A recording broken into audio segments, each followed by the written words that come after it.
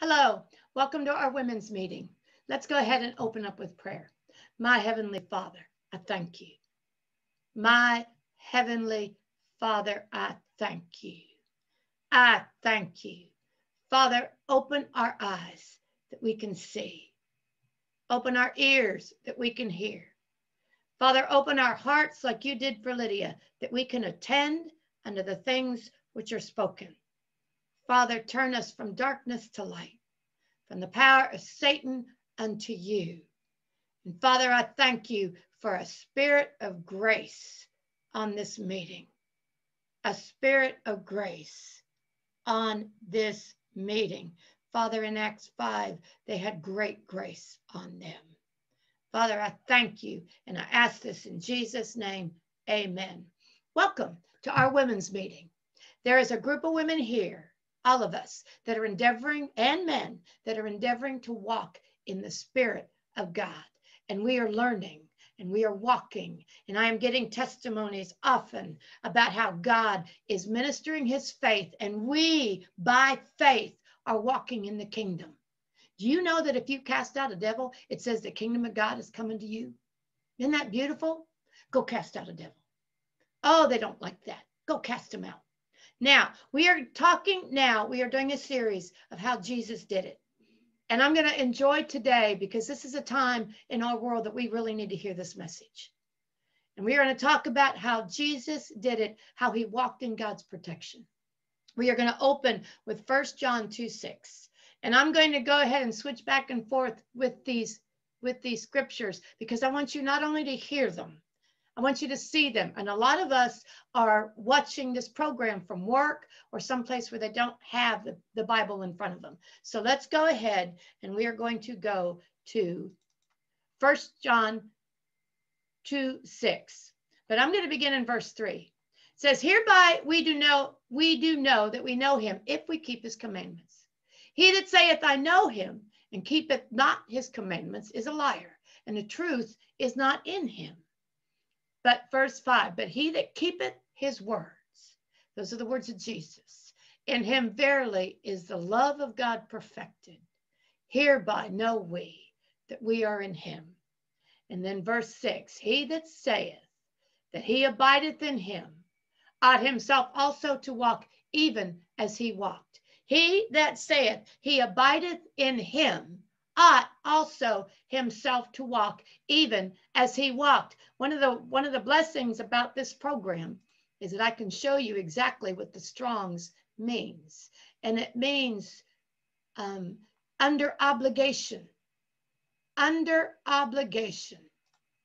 So if we are under obligation to walk also as he walked, then it would be unjust that he walked in a way that we could not walk. That would be unjust. And you know what? Jesus is not unjust. He is not unjust. So the way he taught us to walk, the way he walked in this earth, we are able to walk, or he would be unjust to say that we are obligated to do so.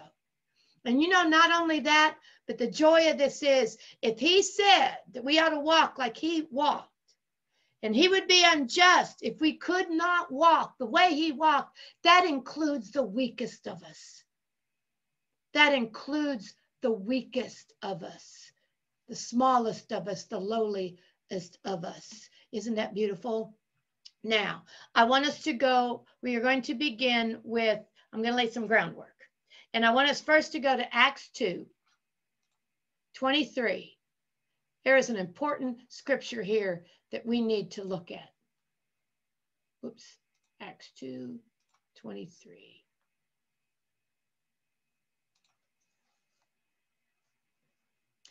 Verse 23, it says, let's begin in verse 22. You men of Israel, hear these words. Jesus of Nazareth, a man approved of God among you by miracles and signs and wonders, which God did. I love how I have that highlighted, which God did. Why? Because God did it. Jesus didn't. Remember, we have talked about this. Jesus said he could do nothing while he was on earth. He could do nothing. It was the Holy Ghost in him and the Father in him that did all the works. It says, which God did by him. God did the works through him. That is a wonderful thing to get understanding of. Jesus could do nothing of himself. Why is that so important? Because that's the way we do it. We don't have any godly abilities. Our only ability comes through the Spirit of God in us.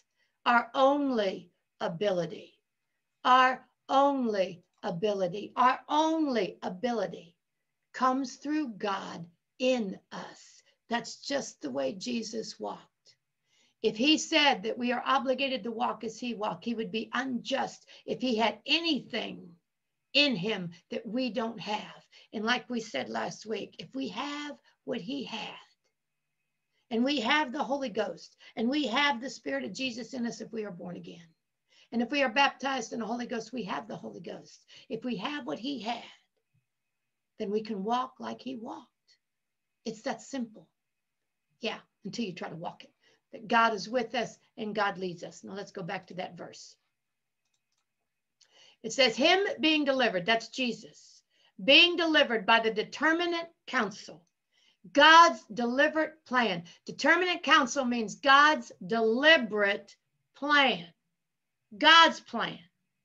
Not the counsel of the priest. It says him being delivered by the determinate counsel and foreknowledge of God. Foreknowledge of God. Do you see that? God's deliberate plan and foreknowledge of God. And then he goes on, you have taken by wicked hands, have crucified and slain.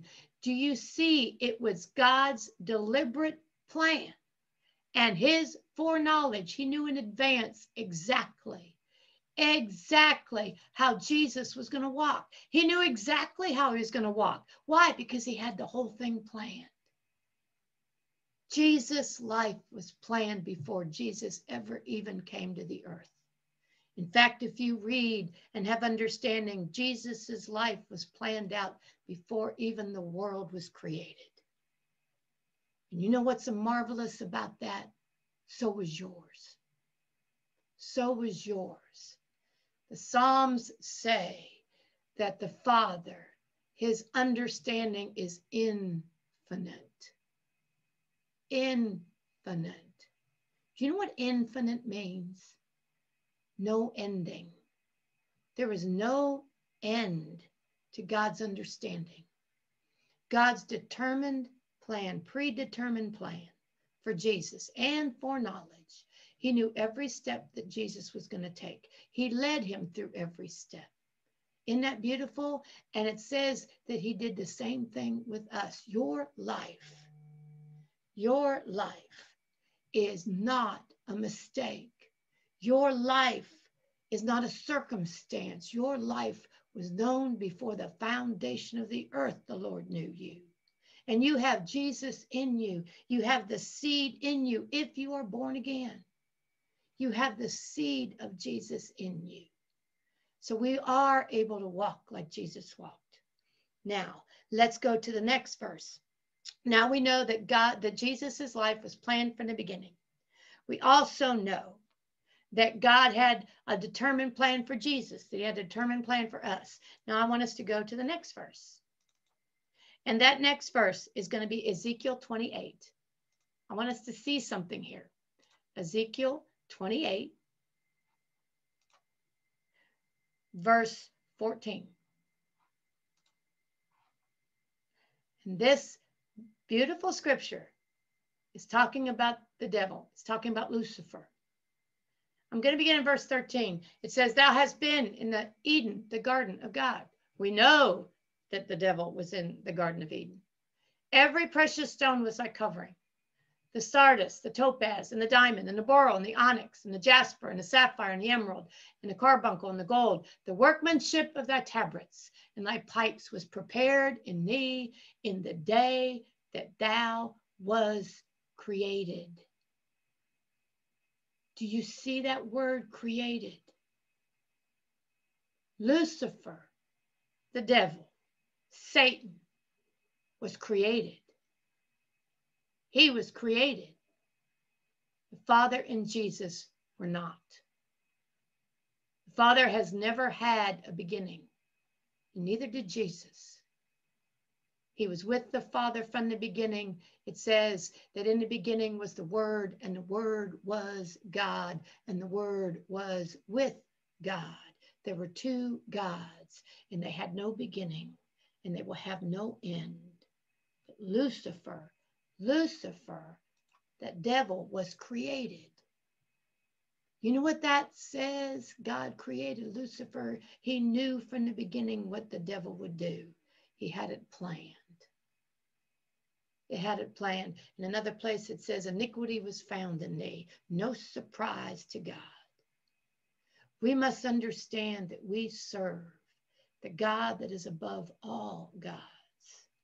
Not only the God that created the world, but the God that created the heavens too through Jesus. Everything that was created, everything, both visible and invisible, was created by the Father through Jesus. Jesus created all things. Everything we see and don't see. And he created the devil. He created the devil. And he created you. And he has a deliberate plan. Now, we know that the devil did not want Jesus to go to the cross. But what we're going to see today, that in all his workings to try to stop it, he couldn't. He couldn't. If there was anything the devil would have done, it would have been not to let Jesus go to the cross. Why? Because then that made a multitude of Jesuses. And that multitude of Jesuses are going to put him in the lake of fire, where he will burn forever and ever and ever. He did everything he could not to have Jesus go to the cross, but he didn't get it done. Why? Lucifer was created. God was not. Jesus was not. The Spirit in Jesus was from the beginning, was always. Now, let's go to the next one. How? How could Jesus walk? Now, remember, we've taught it in the last couple of weeks. Jesus emptied himself. That is in Philippians 2, of all his godly abilities. He emptied himself and became a man just like you and I. If he said that we are obligated to walk as he walked, then he had to walk like we can walk. If he walked any higher than we, then he was unjust to say that. But he's not. So we can walk just like Jesus walked. And Jesus walked on earth just like you and I walk. He was tempted. He had feelings. He had physical issues. He got tired. He got hungry. He had to go to the bathroom. He was a man like you and I. Now, how could he have God's protection on him if he walked as a man? Let's go to the next verse. I'm going to go to John 6. John 6. And I'm going to go to verse 29. And it said, Jesus answered and said unto them, oh, no, that's not right. John 8, forgive me, it's John 8. Read that wrong.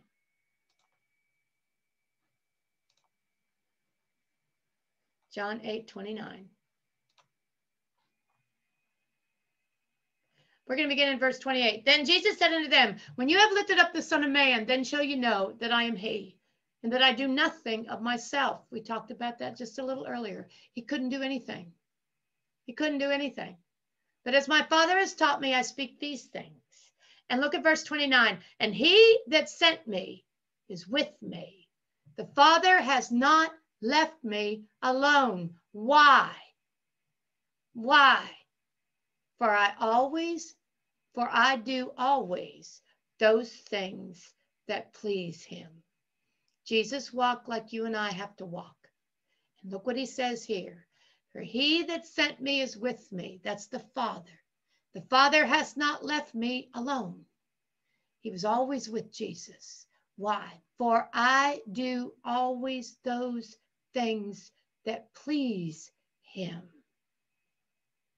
Jesus had to do the Father's will. He had to obey the Father. He had to walk just like we walk. So he had to walk in a man's body with a man's soul. And the only way he could get God to work for him was to obey God, just like we have to, or else he would be unjust.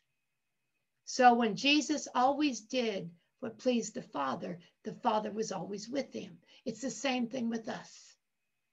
Do you see the importance of obedience? You're going to see right here that obeying the Father and always being in his will and doing the things that please him kept Jesus out of trouble. But not only kept him out of trouble, kept him alive, kept him protected until the Father got him where he needed to go, and that was the cross. The Father absolutely made sure he went there. And we know that all along the devil didn't want him to go there. You know, if you read Luke 2, when it talks about the birth of Jesus, the first thing that happened to a newborn Jesus, the God that was in heaven, that laid down all his godly power and became a baby, King Herod tried to kill. King Herod went after to kill him. The devil in King Herod wanted that baby dead. Why? Because that baby, that body, that baby was in, the Spirit of Jesus was in, was your and I sacrifice. That baby born was going to be the sacrifice for the whole human race. It was going to take away what Satan had done in Adam. No wonder Satan in King Herod tried to have him killed, but he couldn't get it done. He couldn't get it done. Do you hear that? He could not get it done. Why? Because Jesus, the Father's deliberate plan was to get Jesus to the cross. Now we're going to take a look at a couple of the examples of Jesus and how the Father protected him. I want us first to go to, we're going to kind of run through these verses. I want us to go to 1 John 7.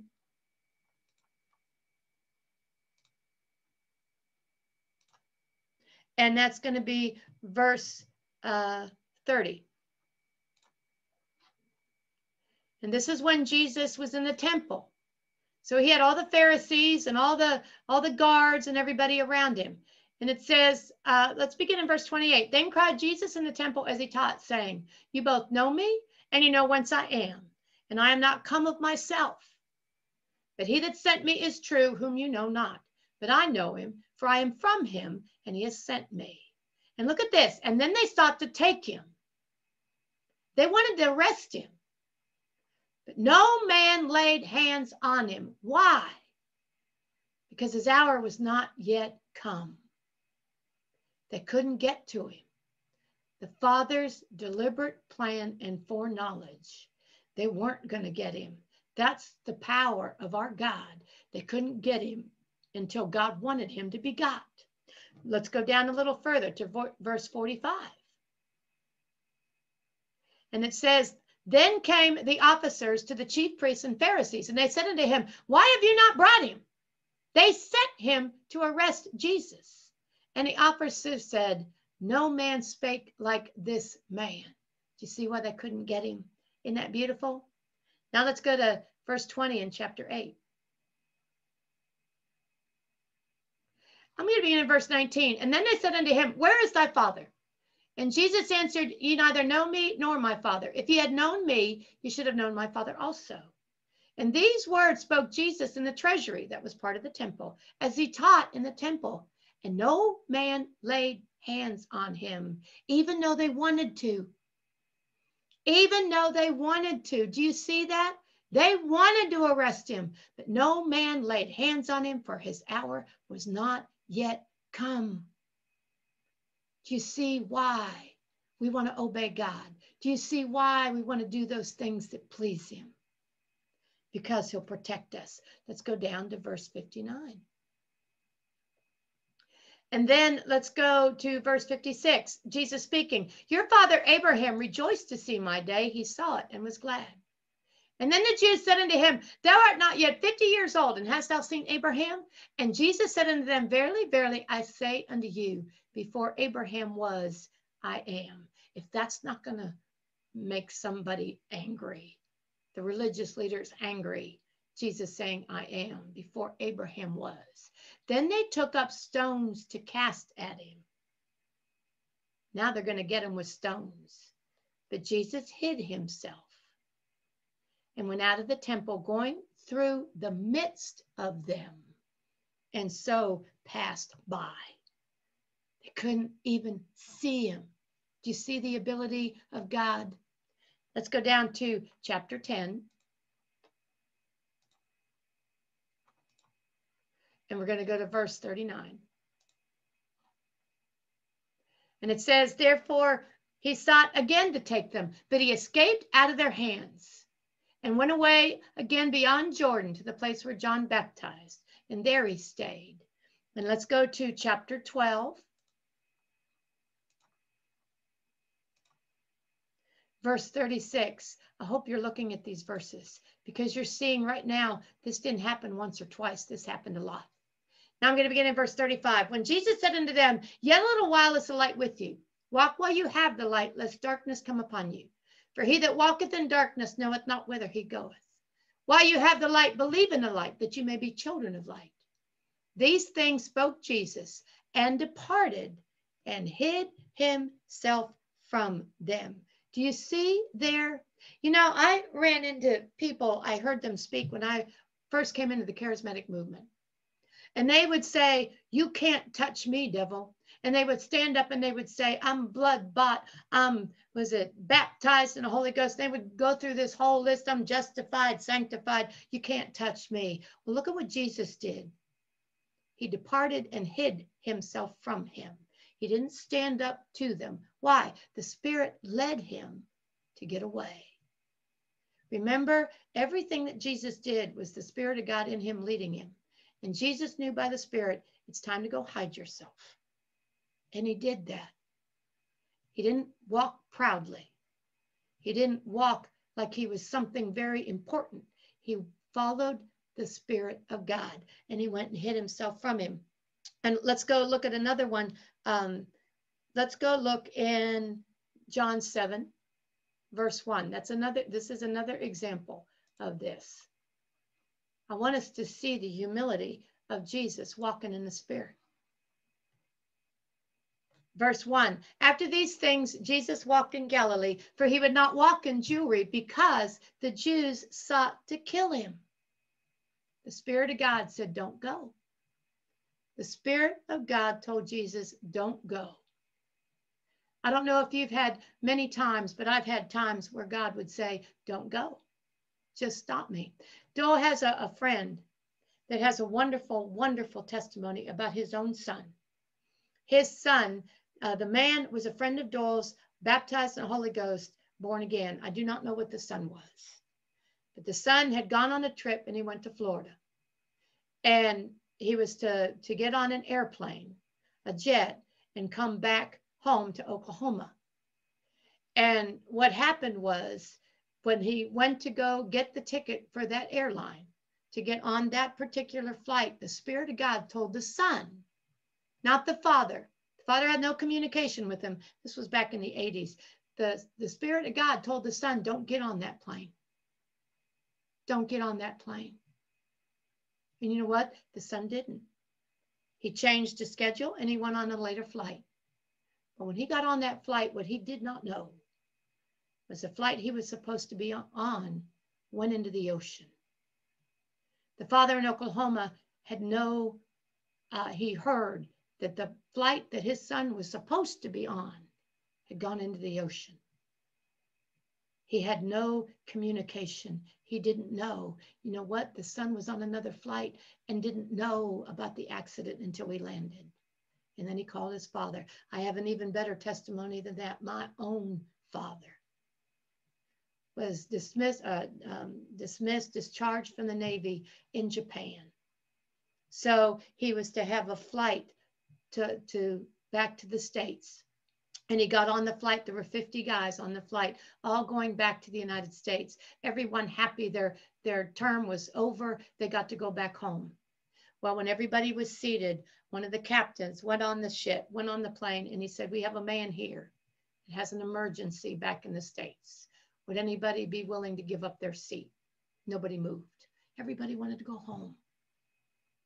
But the Spirit of God moved on my dad. And my dad said, "I'll give up my seat." And he did.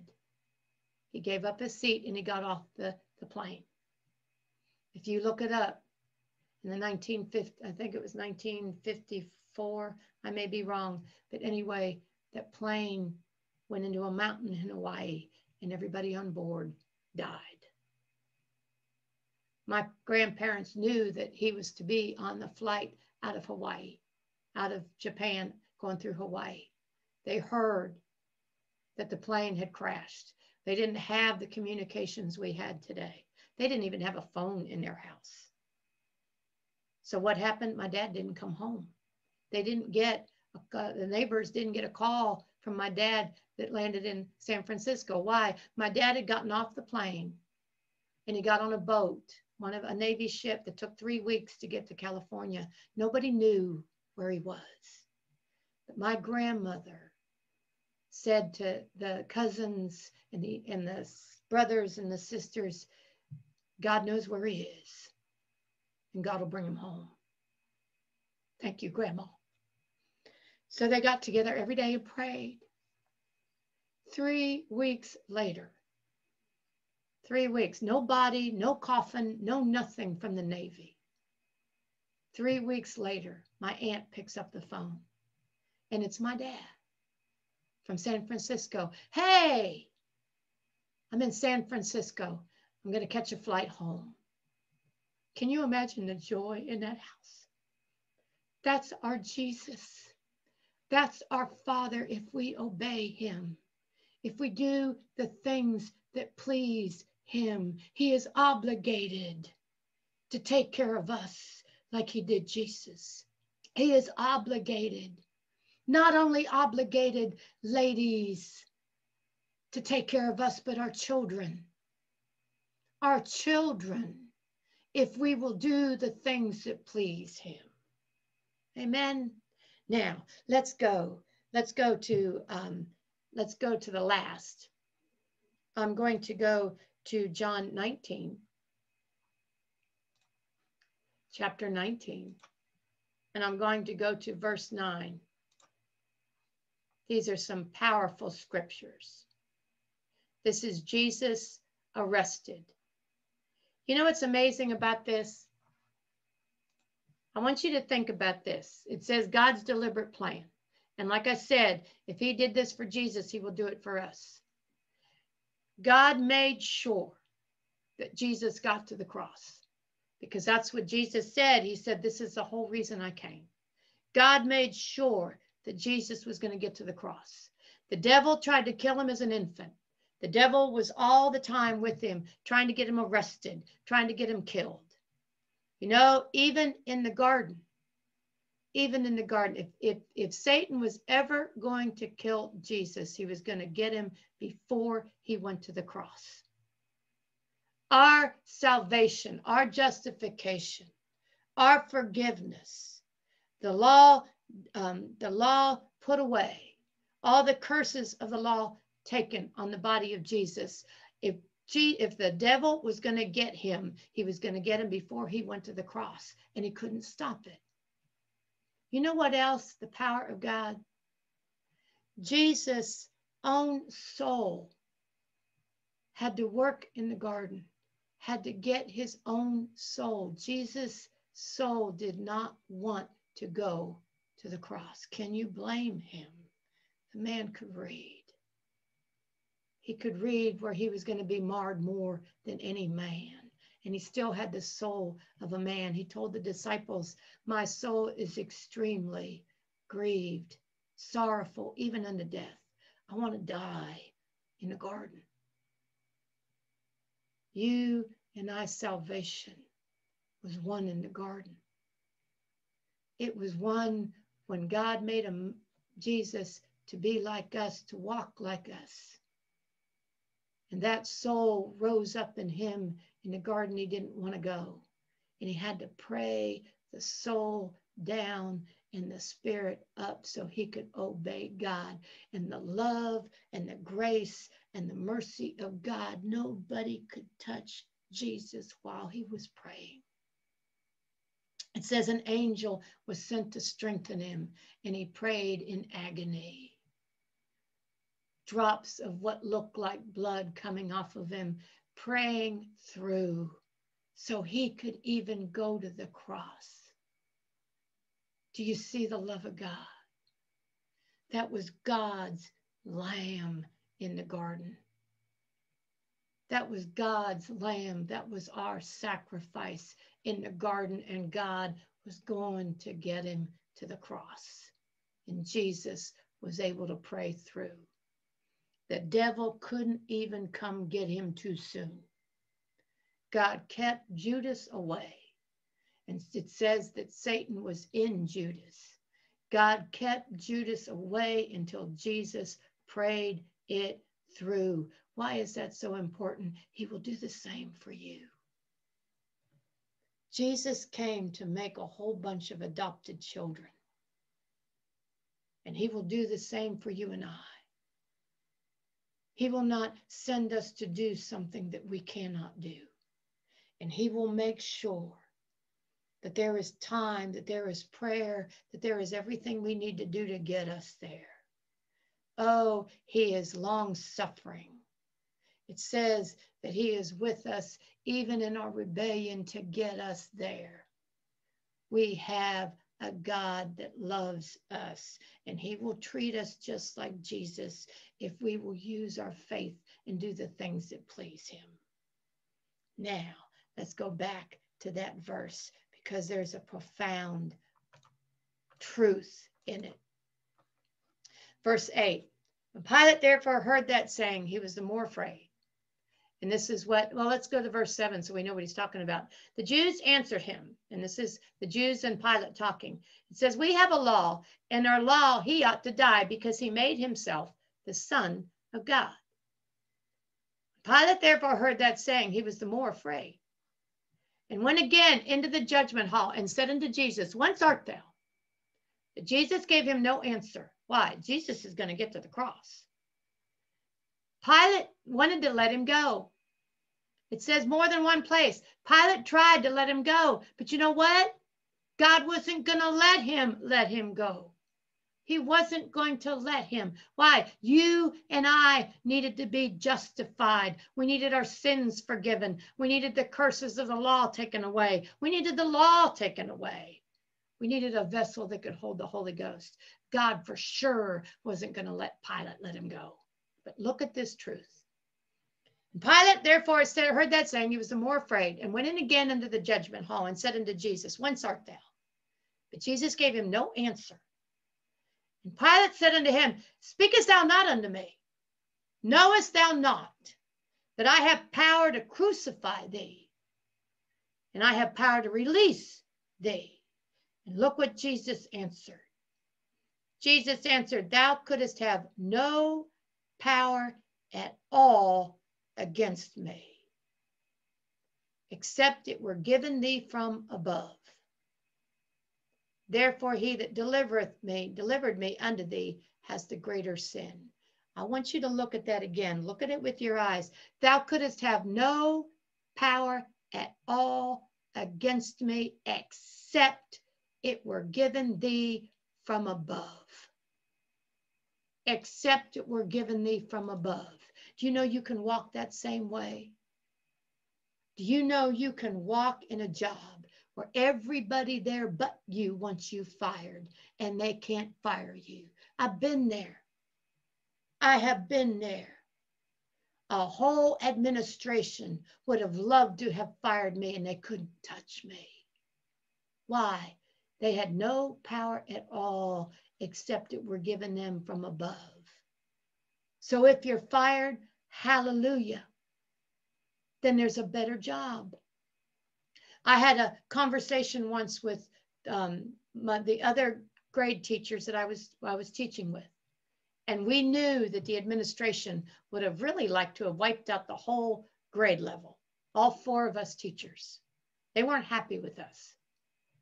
And one of the girls said to me, one of the teachers looked at me and she said, "Aren't you afraid you're going to get fired?" She knew. She knew. You know, I had a vice principal that I thought was a friend, and one of the technical people came to me one day. I was saying something about her, and that woman looked at me and she said, "Kathy, she's not your friend. She wants you fired." It was a surprise to me. She wants you fired. So what did I begin to do? I began to bless her. I began to pray for her. I began to pray for all of them. And at this lunch table, one of the teachers looked at me and she goes, "Aren't you afraid you're going to get fired?"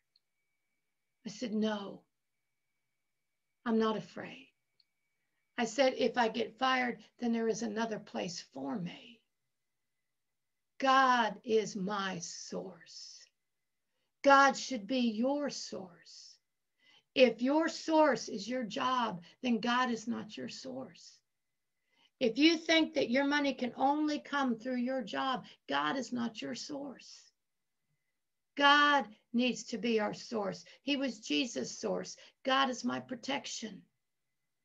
Nobody can touch me unless the Father allows it from heaven. I have the same ability, the same protection on me that Jesus had. Why? Because I endeavor to do always what pleases the Father. And you know what? There's enough mercy and grace that if I don't get it right, that's okay. He still protects us. Oh, he protects us. Even when we're not, it says there is an acceptable, a good, and a perfect will of God. Even when we're working on the acceptable, God will protect us. God will protect you. If he did Jesus, he is obligated to do it for us if we endeavor to walk like Jesus walked. And you know what? There will be a day that we will walk perfect before God. That's what Jesus' death, burial, and resurrection bought. We will be led by the Spirit. It is a wonderful thing to know that we are helpless, that there is nothing we can do. I told Joel the other day, you know, they told my parents when I was in school that I was considered very intelligent. I said, I think I have just enough intelligence to realize how stupid I am. That's a beautiful place to be, where your only hope, your only source, your only trust is in the Father. That's where we need to be, so that Holy Ghost leads us, that Holy Ghost stops us, that Holy Ghost sends us where we need to go and not a day before. Amen. That's what we are after. We are after that protection. And in this time, in these days, these perilous times, and they are now perilous. These are the last days.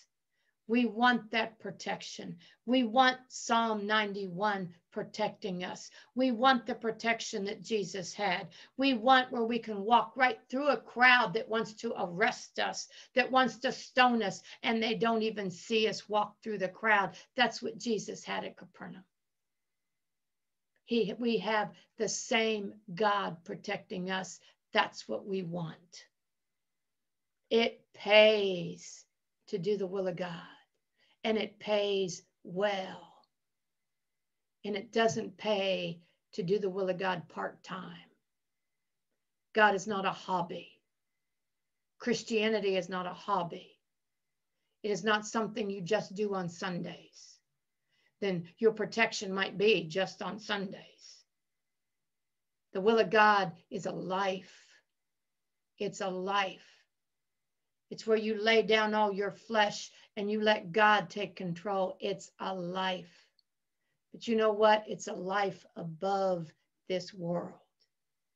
You are in this world, but you are not of this world. Your life, the principles that work in this world when you are walking with God, don't apply to you. They don't apply. Gravity doesn't apply. Ask Jesus when he walked on the water. The money comes when you don't deserve it. Why? Because that principle that Jesus became poor that we might be rich, that applies. Nothing else applies. The principles of this world will not apply to us if we walk in the Spirit. That's where we want to be. Amen. And how do you get there? Well, the first thing you need to do is you need to have the Spirit of Jesus in your heart. I love how the devil just loves to make my nose itchy because he wants to distract me, but he's not going to distract me. You have to have the Spirit of Jesus in your heart. How do you do that? I'll pray with you. I'll pray with you, and we will get the Spirit of Jesus in your heart. We know that that'll happen because that's what God wants to happen. That is the deliberate plan for you, to get the Spirit of Jesus, the seed in you. Let's pray. Pray with me. Jesus, come into my heart. Be Lord of my life. Take my life. Be Lord of it. Jesus, lead me. Guide me. Fix me. And I ask this in your name. Amen. I thank you for the power of Jesus in you right now, that you might know that you know that you know he's in you, because he is. If you ask, he will do that which you asked. It says, all that call on the name of the Lord shall be saved. And now, to walk with that ability, to walk like Jesus walked, you need to be baptized in the Holy Ghost. You need to be baptized in the Holy Ghost. If you want to be baptized in the Holy Ghost, you have to be born again first. And if you just became born again, you're born again. You've got that seed in you. We can baptize you. The Father can baptize you in the Holy Ghost. That's why Jesus went to heaven, so he could send the Holy Spirit, so we could walk just like he did. It's a gift. It's a gift. You don't pay for it. You don't have to wait on it. It's a gift. And it's a gift. It says if we ask the Father for the Holy Ghost, he will give it. You won't get something weird. You'll get the Holy Ghost. Let's pray. Father, I thank you. I thank you now. I thank you for the Spirit of God. I thank you, Father, for that Holy Ghost. I thank you, Father, for the Holy Ghost. I thank you. It's a gift. Father, I thank you. I thank you. I thank you for those that want the Holy Spirit. Father, open their hearts now and let the Holy Ghost come in. Father, open their hearts now and have the Holy Ghost go into them now. I thank you, Father, that Spirit, that gift of Jesus, the Spirit of God, go in them now. Father, I thank you that it fills them. Father, I thank you it fills them. I thank you that Holy Ghost fills them. I thank you. Father, I thank you now that you baptize them in the Holy Ghost. I thank you. I thank you. I thank you. You baptize them in the Holy Ghost. I thank you. He is going in them now. Glory. Thank you. Now I want you to open your mouth, and I want you to let out the words of the Holy Ghost that is now in you. I want you to speak in tongues.